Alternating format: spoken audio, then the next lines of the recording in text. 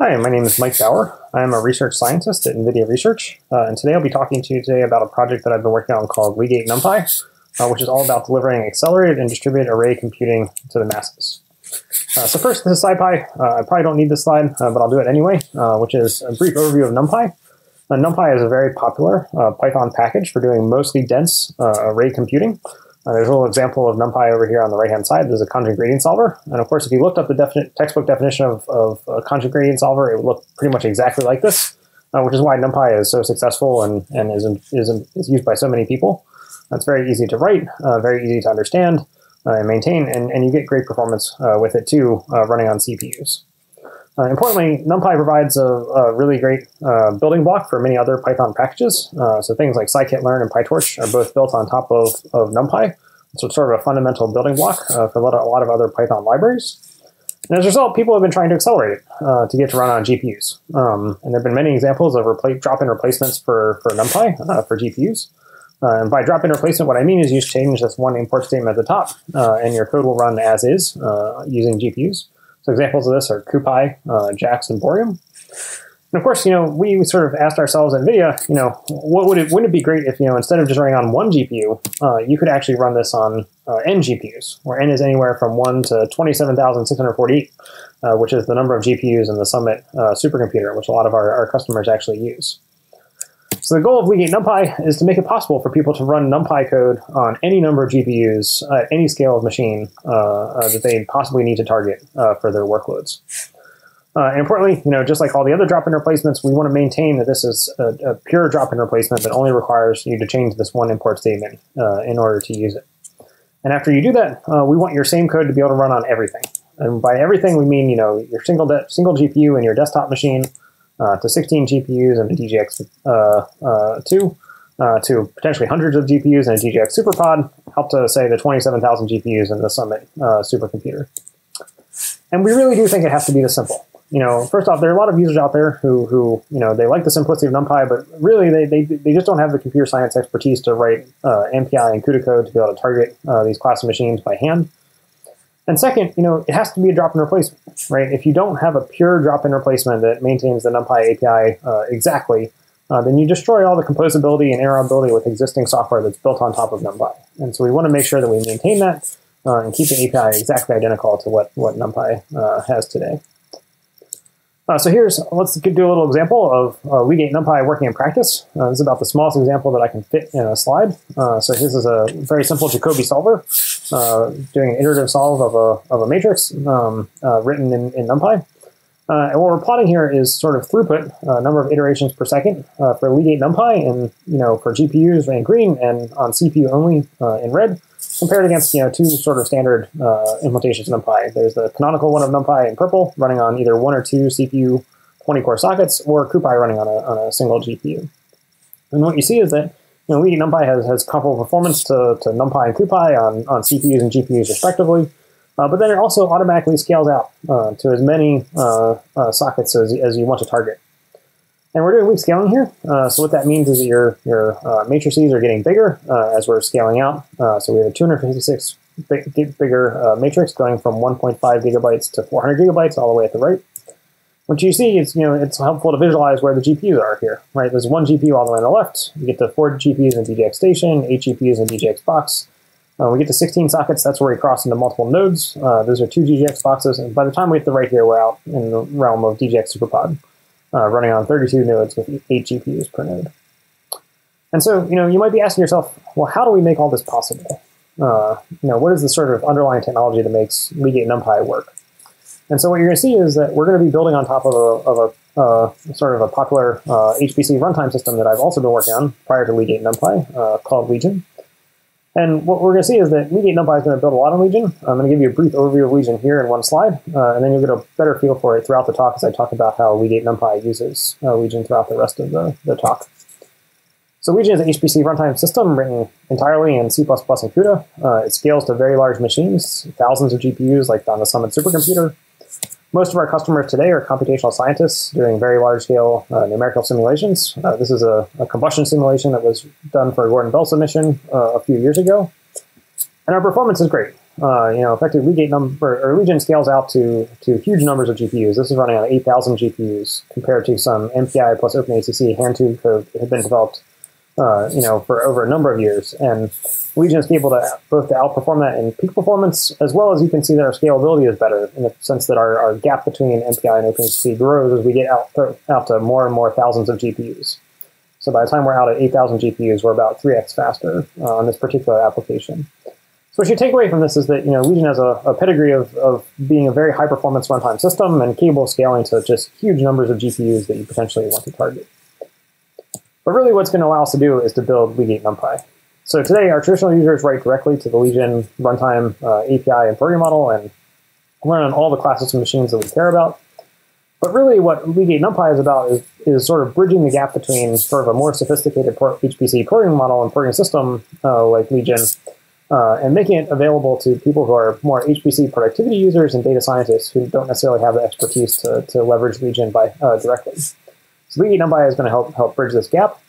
It's going to do this by having sort of a thin layer of a Legate core, which I'll be talking about later in this talk. And our goal while we're doing this for Legate NumPy is to support not just NumPy but also other Legate libraries, and I'll talk about this more later. So using Legate NumPy is actually very easy. All you have to do is change that one import statement. So the rest of this talk is really going to focus on the design and implementation of Legate itself and Legate NumPy and how it's implemented on top of Legion. For other people who want to potentially build other Legate libraries in a similar architecture to how Legate NumPy works. So Legate NumPy is going to be built on 3 different components. There's going to be a thing that translates your NumPy code into a Legion C API. There's going to be some fast implementations of tasks. And there's going to be Legate mappers that help decide how to map all this onto a particular target machine. And all this is going to go down through the Legion task-based runtime system and run on pretty much any kind of machine that you want to target. So let's actually dive into this architecture a little bit more. So when you're running a NumPy program with Legate NumPy, how is it actually going to get translated to Legion? What's going to happen is, as you encounter NumPy API calls, such as say an argmin, what you're going to turn around and do is you're going to turn around and launch off one or more tasks into the Legion runtime system. Legion is a task-based runtime system, so that's how you run computations with tasks. And each one of your API calls can translate into one or more task launches to actually perform each of those computations. Right, and some of the simpler ones only need one task, but some of the more complicated ones may require multiple tasks. We'll have fast implementations of those tasks written in C++, CUDA, and OpenMP, so you get really high performance running at the speed of light on a particular machine that you're running on, whether you have GPUs or not. And then we're going to have a Legate NumPy mapper, which is going to make decisions about where those tasks are going to run and where data is going to be placed and so forth. And that's what's going to allow us to sort of have our code be portable across lots of different scales of machines.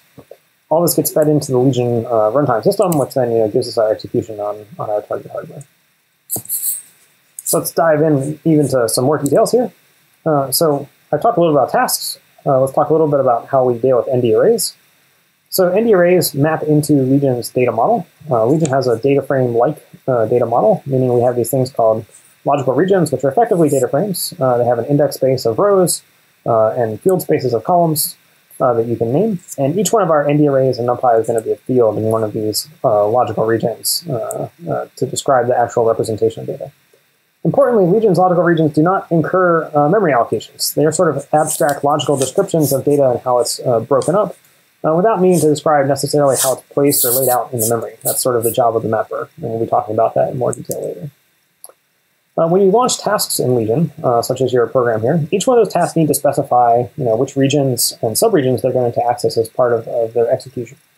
And what that allows Legion to do is to dynamically construct a dependence graph for actually figuring out how dependencies exist between these different tasks. Importantly, when we actually go to map these tasks onto actual hardware, picking which tasks run on CPUs and GPUs across the machine, that allows us to potentially reorder tasks, as long as we abide by the sequential semantics of the original program. And importantly, effectively the mapper can automatically figure out how to do that, and then automatically insert copies. And then the runtime will automatically insert copies to maintain the coherence of data for you. You don't need to do that yourself. The Legion runtime will actually handle that for you. So I want to say a little bit more about how we do this dependence analysis, because it's really a crucial piece of how Legion works and how Legate NumPy is able to take advantage of some of the productivity features that Legion affords. So as your NumPy program is running along, kicking off tasks asynchronously, right? It's sort of running ahead of where your actual execution is taking place. It's just launching tasks. And then region is coming in and filling out in the dependencies, for these tasks based on the names of the regions and fields that they're actually using. And what this means is that we have sort of several wavefronts of execution going on here. So first, we have a construction wavefront. This is where your NumPy program is actually running ahead, kicking off tasks. We have an analysis wavefront corresponding to where Legion is actually performing its dependence analysis to actually analyze the tasks and the dependencies. We then have an execution wavefront where tasks are actually executing on the hardware to actually perform their computation. And of course, this gap between the execution wavefront and the analysis wavefront is where we actually have room for data movement, right? And we actually hide and overlap the latency of data movement with execution by other tasks. And finally, we have a destruction wavefront. We're actually cleaning up the graph after tasks are being done executed, and we know that they're not going to have to roll back and recommit for any resilience reasons. And the important thing that this is that this model is not neither eager nor lazy, but instead we call deferred. And what that means is that effectively we're running ahead, but we're not sort of waiting for the whole graph to be built like you would have in a lazy evaluation. Nor are we waiting, for every task to finish before we go and run the next task. It's different than how things like PyTorch and TensorFlow work, where they have, either an eager mode where they're running a computation and then waiting for it to finish, or they have a lazy mode where they're building up a whole graph of your whole program so that they can optimize it and then execute it. So we're sort of in a middle ground.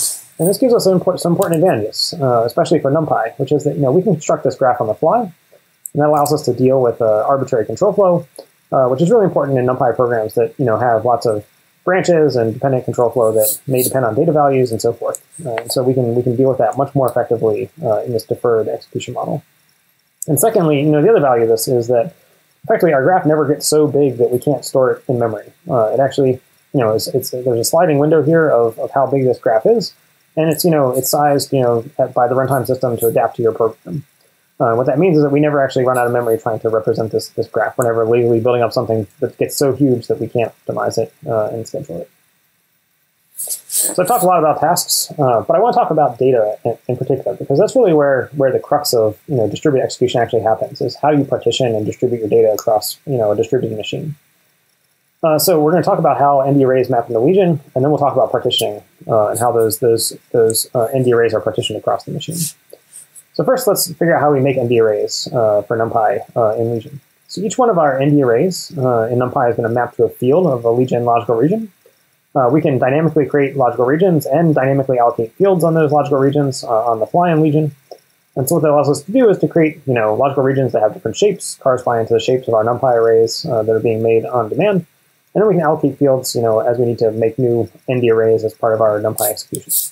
And finally, once fields are garbage collected, and we know that there are no more outstanding tasks using them, then we're going to be able to recycle them. So let's do a little example. Coming back to our Jacobi solver here from earlier in the talk, let's say we're going to do this random call here. The first thing we need to do is to make a logical region to represent this shape, so this n by n matrix. So we create a region with an index base that's n by n, and then we allocate a field in that to represent the A matrix, call that Aij. We get to our next line, we need to make another logical region here because there's a different shape than the previous one. This is just an ND, or one-dimensional ND, or n vector of size n. So we create a logical region for that. And then we allocate, another field in that region for the B vector. And we go down the line, each one of these statements will allocate a new field. Again, we're reusing shapes here because, each of these vectors has the same shape of that logical region that's just a 1D vector.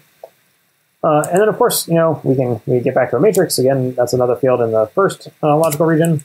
And we get into our loop now, and each one of these iterations will actually create a different field corresponding to a different instance of the X vector for each of the different iterations. And of course, once some of these iterations actually start to finish their execution with our deferred execution model, then we'll be able to reclaim them and reuse those fields as well.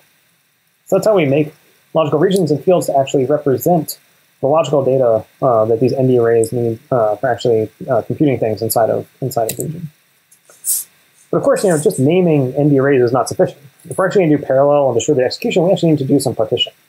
And it turns out partitioning in Legion is going to actually help us solve another problem with NumPy, which is how we deal with things like creating array views corresponding to basic indexing syntax in NumPy. We also support advanced syntax, but I'm not going to have time to get into that today.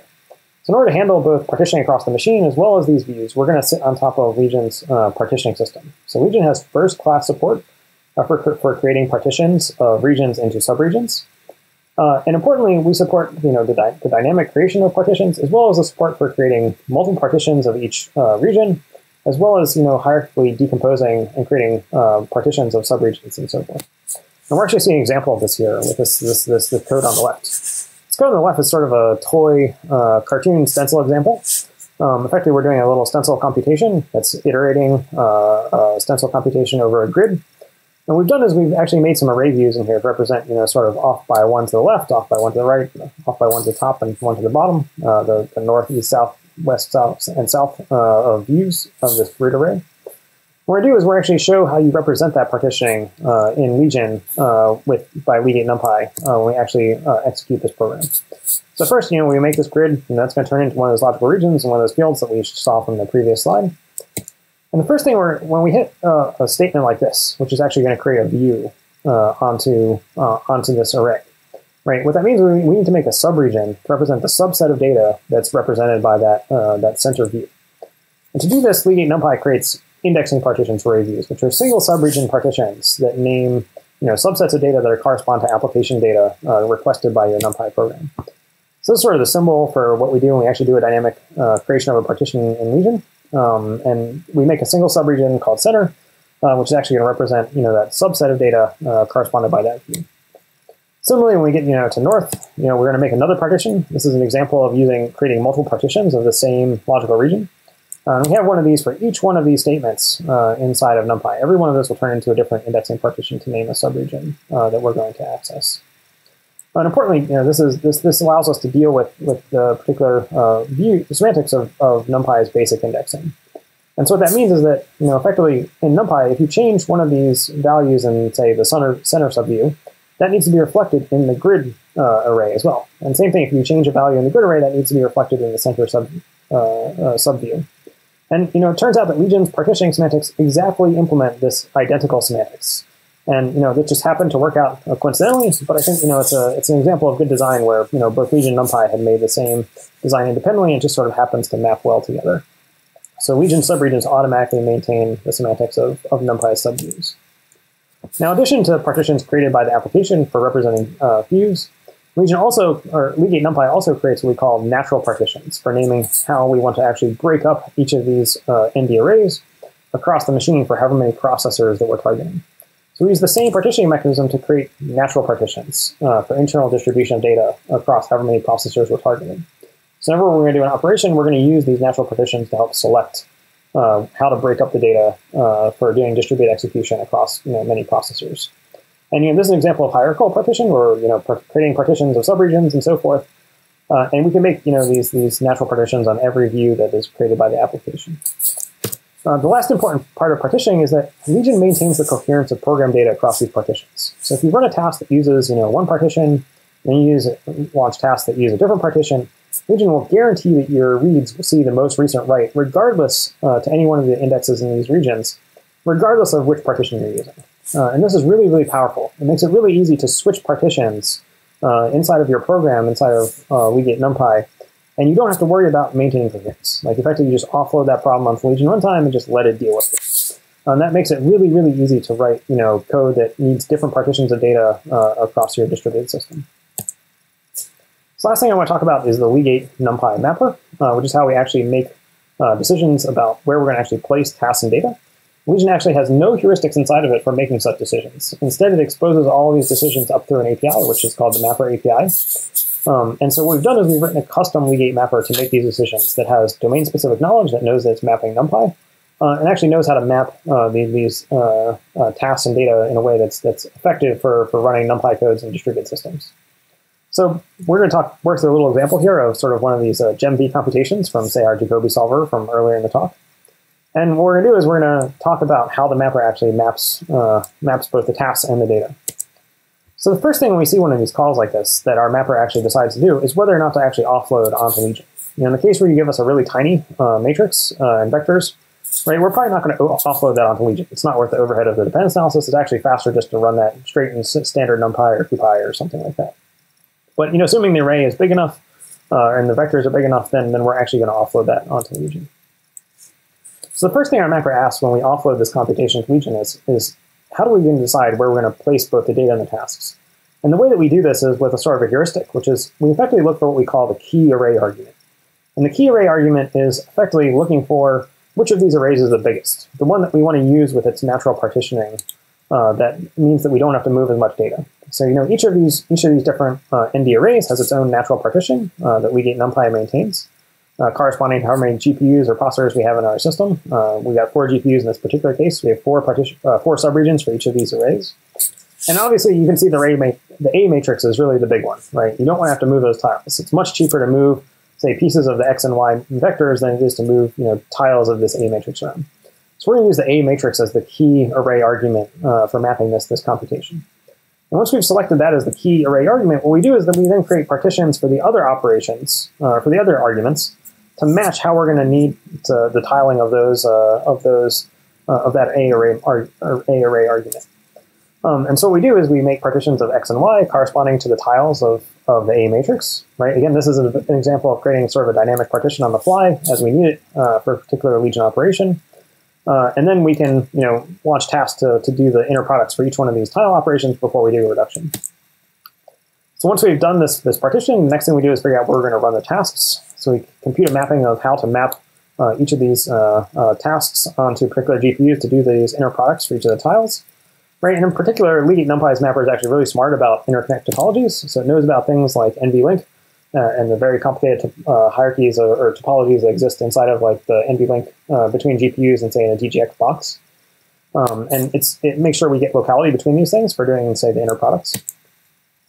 And finally, once we decide where to map the tasks, we figure out where to place all the data for each one of these logical regions. And this is where we actually create allocations of memory. You'll recall that I said that logical regions don't create any memory. This is the part where we actually allocate memory for these things. This is when we actually map these tasks. And so what we do is we map, copies of the A and X and Y vectors. We can map them either into frame buffer memory or zero copy memory or any other memory that we choose inside the system, as long as it's visible from the processor we've selected to run the task on. And Legion will automatically issue any copies that are needed to move the data up to date for those particular copies that we've selected to use. Importantly, we can also choose layouts. So we can choose like array, C order or Fortran order of dimensions and so forth for however we best want to compute these things, depending on how data is laid out and copied. And the real value of this mapper interface is it allows us to decouple translations from the actual application code from how we actually want to map this onto real hardware. And this is how we get both our portability and flexibility of making sure that Legate NumPy can scale everywhere from your single GPU in your desktop out to potentially hundreds or thousands of GPUs. So now I want to do sort of a performance comparison so we can benchmark how Legate NumPy performs. We're going to compare against several different NumPy implementations. So of course we'll do standard NumPy running on a single node. That'll be in purple. We'll do that up to 2 sockets, see if we can get any multi-threaded performance. We'll also compare against Intel Pi with support for MKL, again on just a single node. We'll compare against Legate CPU only in red and Legate CPU plus GPU support in green. And we're also going to have some benchmarks against Dask, both with 2 different versions of that. For those of you that aren't familiar with Dask, it's a very popular Python library for parallel and distributed computing. It's used by lots of people, including the NVIDIA Rapids team. And Dask has an array library built on top of it, which is really, really similar to NumPy, with one exception, which is that you sort of have to specify these chunking sizes for how you want to break up your array. And you can either specify these chunk sizes explicitly by picking them, or you can specify sort of this auto string, which will tell Dask to actually try to guess good chunk sizes for you. And I'll have two different lines in these plots, both auto and tuned, to represent, auto being letting Dask pick all the chunk sizes for you, and tuned being, effectively a brute force auto tuner that I've written to actually find the best possible chunks for every one of these Dask programs. I'll say these experiments were run about a year ago, which is when Dask was only supporting a CPU-only version of Dask.array. Dask has since added support for CuPy, which allows you to actually get some GPU execution for these things. I have not actually been able to be successful at getting that to actually run correctly. So if someone from the Dask community would be willing to help me benchmark that, I'd be happy to add some lines for GPU performance for Dask with CuPy. So please reach out to me if you're open to doing it. All these plots are going to be log. They're run on a cluster of DGX1V nodes connected with InfiniBand. And weak scaling, we're going to be plotting weak scaling, which means we want flat lines, and we're going to be plotting throughput, so higher is going to be better. And we're going to be effectively trying to keep the problem size fixed for a socket. And what that means is that effectively we're going to have either a socket will either be a 20-core Intel CPU or a DGX an NVIDIA Volta GPU. And so we're trying to keep the problem size fixed per socket, thinking about a 20-core CPU is about the same as one GPU. So here's our Jacobi solver example from earlier in the talk. It's effectively got some more lines on the slide now, corresponding to the Dask lines as well as Intel Pi. And so what you can see is that Legate NumPy is scaling very well, as we saw earlier. Dask does pretty well. It definitely gets you some good scalability. What you can see is that comparing CPUs to CPUs, this is effectively an apples-to-apples comparison. CPU-only execution to CPU-only execution. We're about 10x faster than Dask as we scale out across multiple nodes. We're getting about 100x if you toss in the GPUs, but again, that's not really apples-to-apples, so take that with a grain of salt. And what you can see is there are different interconnect topologies here. There's NVLink being used up to 4 GPUs. We have to use PCIe within a node to get up to 8 GPUs, and then once we get past that, we're actually in the realm of multi-node execution where we're dealing with InfiniBand. And so you can see our scalability still has a little bit to work on with the GPUs, where the GPUs are just so fast at churning through compute with the GenV computation that we start to see communication starting to be exposed. Here's another example. This is designed to test sort of how well you can get close to perfect weak scaling for an application that doesn't have any communication at all. This is Black-Scholes, which has no communication between any of the options that you're pricing. Dask actually starts out a little bit faster than Legate NumPy on CPUs, and the reason is that they actually do some aggressive fusion of their tasks, which we're not doing in Legate NumPy today, but we could do in the future. So they get better performance than us on a single node. But you see, there's sort of a sequential bottleneck that starts to be incurred from Dask, from scheduling from a single node, which Legion doesn't have quite the same problem. And so, our Legate NumPy actually is able to scale out to any number of GPUs without having to incur that sequential scheduling bottleneck from having a single controller node that's spanning out or spawning off tasks into subnodes. Here's an example of logistic regression. We're doing full gradient descent instead of stochastic gradient descent. And what that means is we've loaded all of the data set into memory, striped across all of the GPUs or CPUs of our system. It's a really difficult parallel reduction here with some very unusually shaped GenVs that requires an all reduce. And effectively, you can see Legate NumPy is doing a really great job of doing that on top of Legion. We get almost perfect weak scaling for our CPUs. Our GPUs still have some work to do as we scale out. You can see it sort of tailing off a little bit, but we're just still doing very great. You can actually see here where picking chunk sizes in Dask actually matters, where effectively there's about a 10x difference there in performance between sort of the brute force tuned version, the pink line, versus the auto size where you're allowing Dask to pick the chunk sizes for you. And of course, in Legate NumPy, you don't have to pick chunks. We do all that for you. And so, effectively, imagine that, Legate NumPy is effectively picking all these chunk sizes for you, so it's not even something that you have to be concerned with. Here's an example of our heat diffusion stencil, which is a slightly more complicated version of the stencil code that we saw earlier in the talk over here on the left. Effectively, you have to infer nearest neighbors communication using those partitions that we saw earlier. What you see is we're getting nearly perfect weak scaling with Legate NumPy. But you'll notice there's no Dask lines on this slide. And the reason for that is that some of these indexing operations are not supported by Dask. And so, effectively, we can't have lines for those. You'll get an error saying that your code, isn't supported. But in Legate NumPy, we support all those. We support all of all possible indexing schemes, and you'll always be able to run your code at scale with Legate NumPy.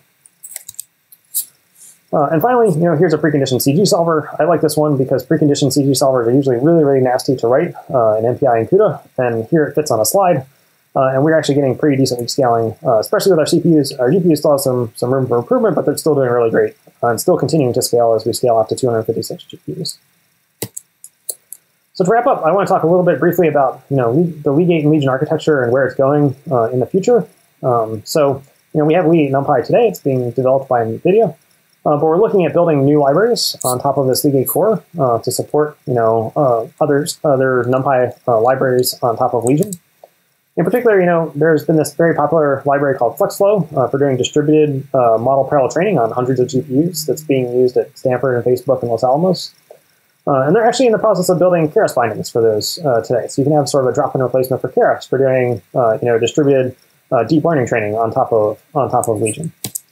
At NVIDIA, we're also looking at building future Legate libraries for things like pandas and Dask. So if you have thoughts on what those libraries should be, or you want to voice your support for those, I'll provide a link for reaching out to us to tell us what you think should be the next Legate libraries we work on. And lastly, I want to point out this Legate core library that exists underneath of all these things, which we also distribute now today.